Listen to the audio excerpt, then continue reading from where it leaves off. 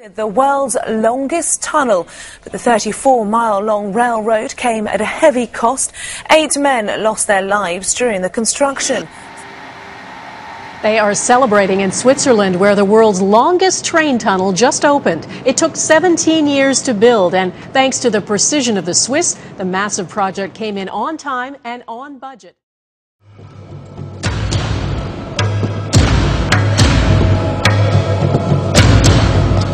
Well, if you just joined us, you're watching the opening ceremony of the world's longest and deepest rail tunnel under the Swiss Alps. It's officially been opened.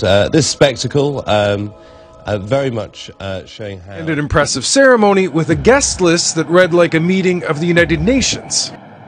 When you celebrate science, perhaps it's best to not get carried away. The inauguration ceremony included some, how should we put it, original choreography. It was quite bizarre.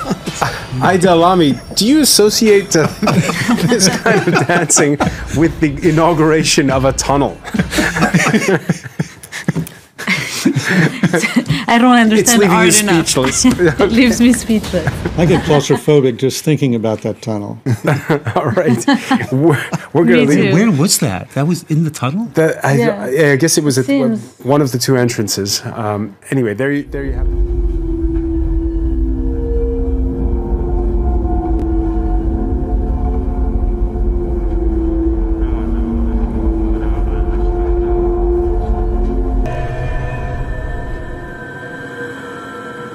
She joins us now watching the ceremony. I was just saying there, Imogen, this very enjoyable spectacle with dancers, and I presume some people that have taken part in the project as well, shows just how immensely proud the Swiss are of this tunnel for so many reasons.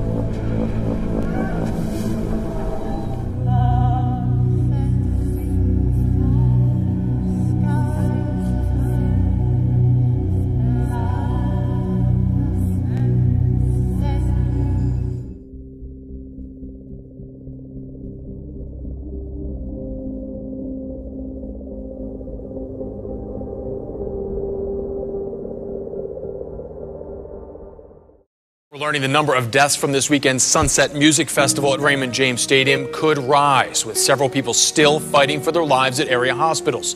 The two-day Sunset Music Festival at Raymond James Stadium drawing a crowd of 30,000 over the weekend. At its end, 2 people would be dead of suspected drug overdoses.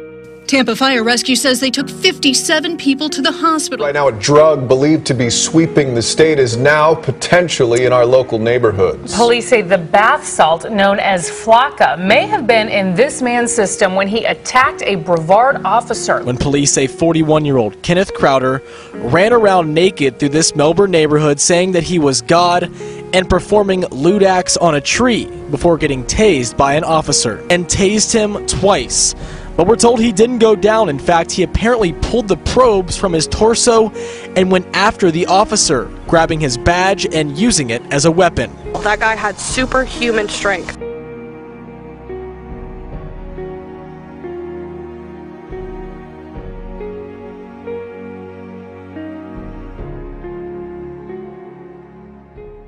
The 47-year-old man, Mark Mehofer, made his first court appearance today, and our Jessica Miles was in the courtroom. And Jessica, it turned out to be a pretty dramatic court appearance. Yeah, unlike one that I have never seen, that's for sure. Mark reveals he heard God talking to him. And I was waiting for a phone call, and God told me to sit here and wait. The truth is, God wrote about me 2,000 years ago. He wrote about me in a book. He says that I can do whatever I want. Good afternoon, everyone. Thank you for joining us today. We are learning more about the man shot after a confrontation with police over the weekend. Donald found out last night his son was the guy police shot. He thinks he's Jesus Christ. He is very mental. He's been in Lakeview in the pavilion, and he tells them he's Jesus and that they're going to kill Michael, and he has to go eat with the disciples. My heart was pounding. Shelley Campbell was on the job at this convenience store in Starlight when a truck plowed into the front doors. She snapped this photo. Investigators say Aaron Cowan was behind the wheel. The mother of Cowan, who asked not to be identified, says there is much more to this story. He has been drug-free, is in outpatient treatment, but this week she noticed changes in him. When I last was driving him to meetings on Wednesday morning, he was imagining that he was the second coming of Christ. He was not normal.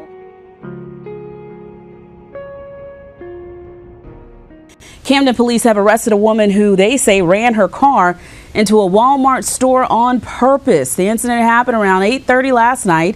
Police say they arrived to find that Crystal Marshall had gotten out of her car and was screaming. An officer at the scene says that Marshall told him that the rapture was coming and that God told her to do it.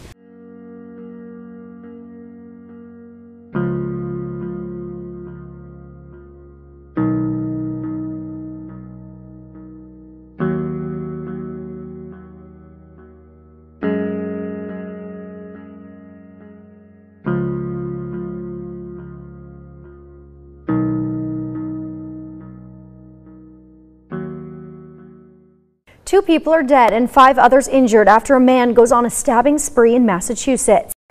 The Massachusetts man who killed 2 people during a crosstown stabbing spree was hospitalized for suicidal thoughts just a day earlier, but was released despite his repeated claims that the devil was playing tricks on his mind.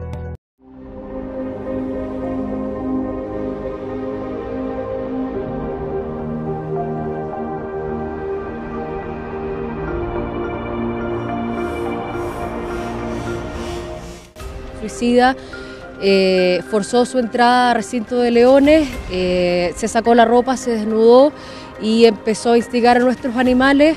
A naked man jumped into their enclosure in what's thought to be a suicide attempt. It happened Saturday, May 21st at Santiago's Metropolitan Zoo.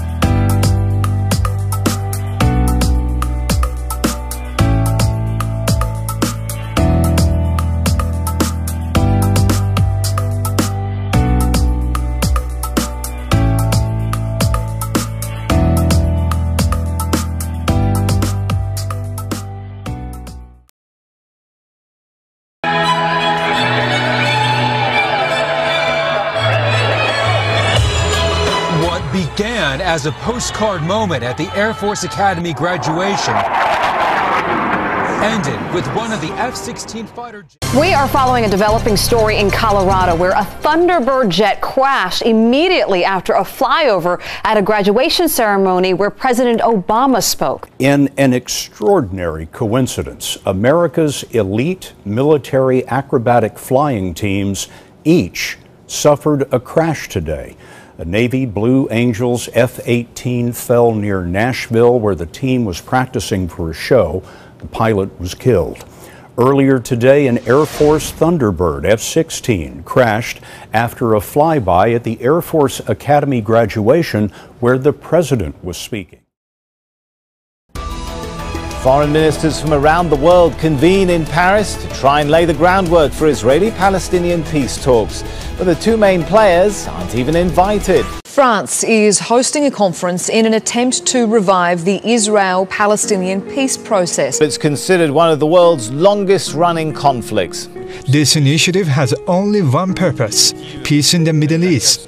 Hollande made the comments during the Israeli-Palestinian peace meeting in the capital Paris. France is hosting the peace talks. This is an initial meeting between foreign ministers from a range of countries, including the United States.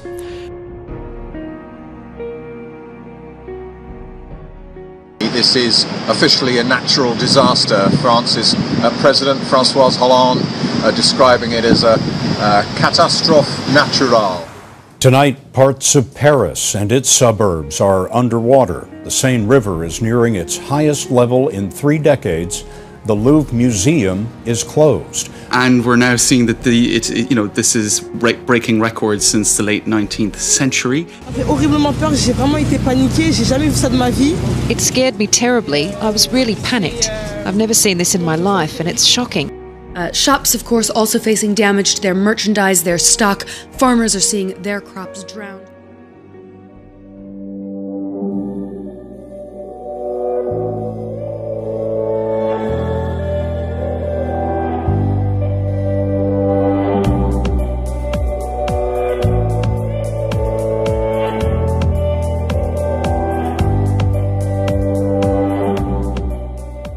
A very interesting evening. We're going to be diving into the brave new world of CRISPR.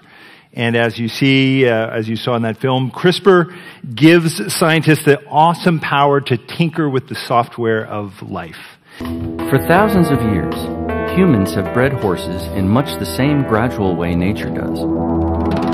But soon, they could actually be designed in the lab, along with other livestock, plants, and even humans. Because a new technology has made editing the genome almost as easy as using a word processor. This game-changing technology is one of the most powerful in the entire history of science, perhaps comparable to the splitting of the atom. The CRISPR revolution is already happening in research labs worldwide. For better or for worse, every life on Earth will soon be affected by our ability to reprogram the software of life. I didn't want to let the evening go without hitting the headlines that you made yesterday when you, with your article in Science, talking about the Human Genome Project Right. You called for a huge publicly and privately funded project to construct large plant and animal genomes, including humans, from scratch. And this was before the era of easy gene editing that we have now. But about 10 to 12% of these reproductive age people said that if there were a test that would be predictive of superior intelligence or superior athletic ability in their children, well, they would want to have it. And as we've seen, for instance, with consumer genetics, that people won't be denied in terms of the types of information that they'd like to be able to achieve. But once it's proven to be safe for particular ways, we're going to have a conversation about what the limits are for how we would use that technology. There are still people who would, who, like I said, see that as a line in the sand that we should never cross. But my belief is that we will and should cross it in some cases. There's a shorter timeline for testing those things, but how do you regulate that? I mean, I don't think there's an answer. You can regulate against it, but you might not be able to prevent it. Yeah.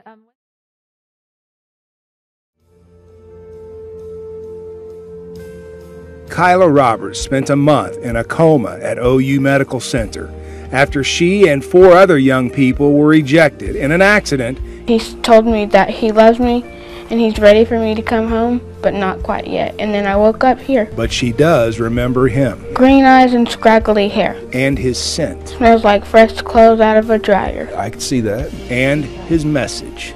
That he is real.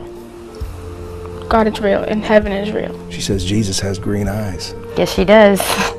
She says he's got beautiful green eyes, and she says that he saved her. Old in college more than 30 years ago is finally getting his diploma next week.